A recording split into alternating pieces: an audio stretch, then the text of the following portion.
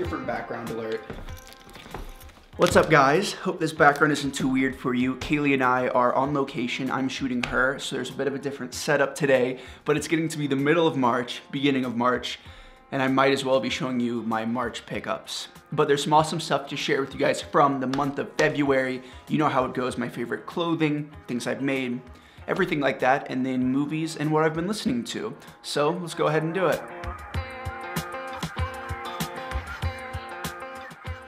February just flew by after January was about the most eternal thing of all time, if that makes sense. School was picking up, all of that. I don't even know what happened, but both of them were in the best way possible. Like January was so long and so many amazing things, and then February was like a hardcore work month, that sort of thing.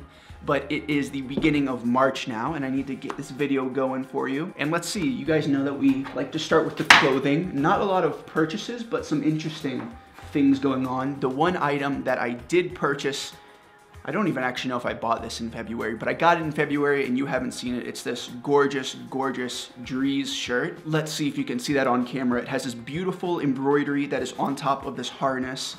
Oh, wow, that is a movie I should talk about. That's fairly new that I watched in February. The Dries documentary. We'll get there though. It shows his knack for embroidery and all of that. Has a really cool harness going on, beautiful, light, forest green material, almost sheer if you guys can see through that right now at me. I can see through it out the window that's behind you guys. But just a gorgeous shirt. This is, I want to say a size 48, yeah, which is about a size medium, slim fit, gonna be beautiful for the spring even though it's a darker color, but just the material, the way it sits. I love to roll up the sleeves, which I believe they did in the runway show. I'll get pictures of that for you guys, but that is an item that I somehow, in one way or another, got in February and actually purchased. I guess another one in that realm that I should mention are these pants right here. I talked about them with you guys in February, but I got them a while back, and these are just 505s, Levi's. You can check that out. You can check that video out if you're interested. Turned out amazing. Wore these so much in February, wearing them so much now. Just a beautiful, beautiful pair of jeans. Filming the try-ons right now, and I, of course, forgot one of my favorite things that I bought in February, and that's this top right here. This is from May the Circle Be Unbroken, one of my favorite Raf collections, Spring Summer 04. I've talked about it a million times with you, so if you haven't heard about it via me, just go look it up and maybe it'll be interesting to you. But this is a gray, sun-bleached or washed top, long sleeve t-shirt. Has a little cut right here around the neck that opens it up, and this is a size 50. One of the things that I do want to talk about is sizing. For this collection, everything fits so small. I have one top that is a 48, and it is so small on me. Got this in a 50 thinking it'd be a bit better, and it is even slimmer. It's really cool and really full of attitude because it is so small, but it isn't really exactly what I wanted. And with this cut collar, it opens it up so wide and is really like a true open neck or wide necked t-shirt or something like that. But as far as that very elegant, pure collection goes, I think this is a little bit harsher, a little bit grittier. I was thinking like Mad Max, Fury Road when I was thinking of this guy. And it's still a beautiful top. It's just a bit small on me, and it's definitely one of my favorite things from February. So I had to film it for you guys right here. But the rest of the stuff is sort of things that I made in one way or another. You guys know I thrifted that awesome belt that was just like a Yohji Yamamoto belt that I really wanted to buy in Vienna when I saw it, but that shit was like $400. The thrifted one is starting to fall apart, but it's almost the exact same thing. They are both 1-inch wide belts with a horseshoe buckle and a silver belt tip. So I haven't found a belt tip to fit this. It has been impossible finding silver belt tips. Someone help me out. Maybe I'll need to forge one myself. But I made this guy a little bit thicker, plain black belt. It is pretty much just cut leather, beveled the edges, hand dyed. I guess all of the other things I just stated were hand done. And it's really awesome because you can repair this, you can swap the buckle. It's so easy to customize these, add stuff to it, repair them, give them a long life.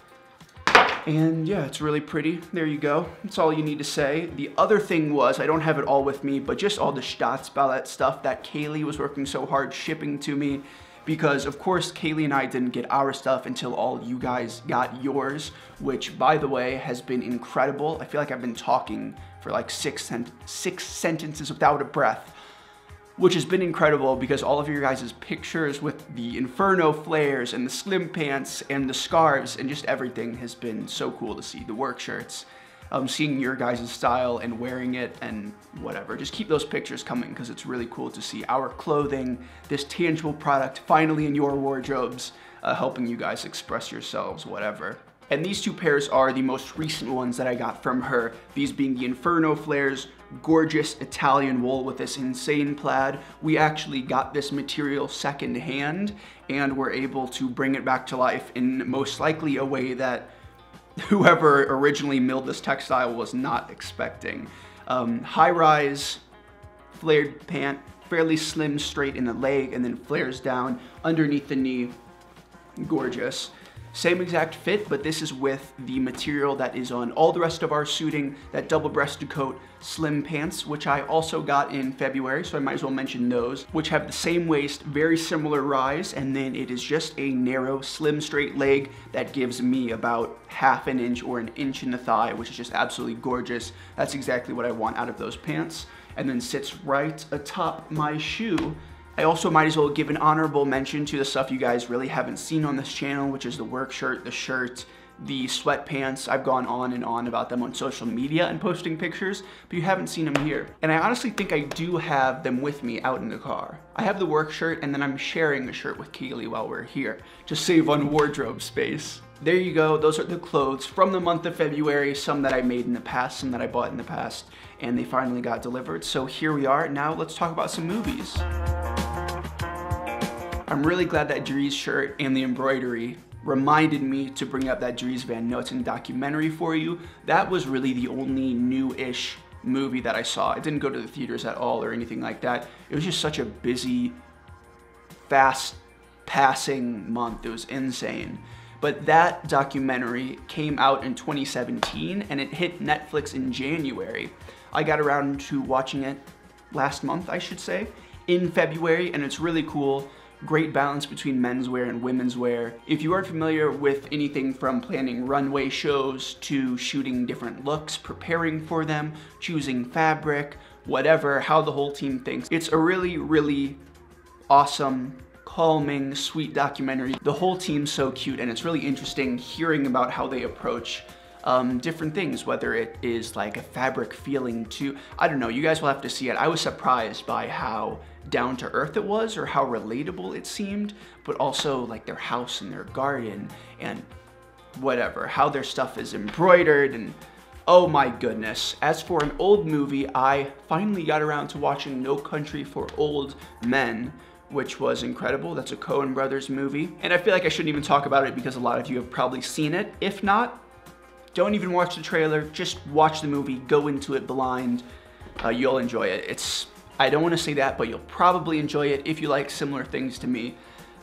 Incredible, incredible.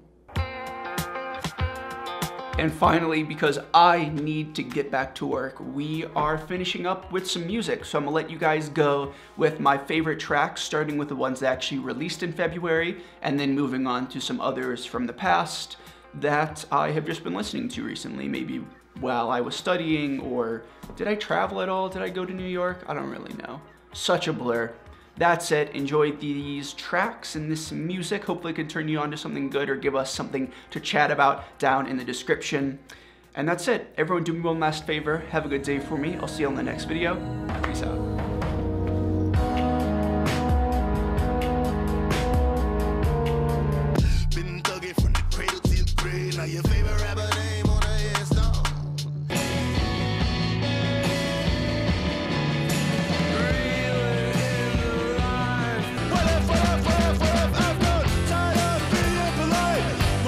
Searching for a reason.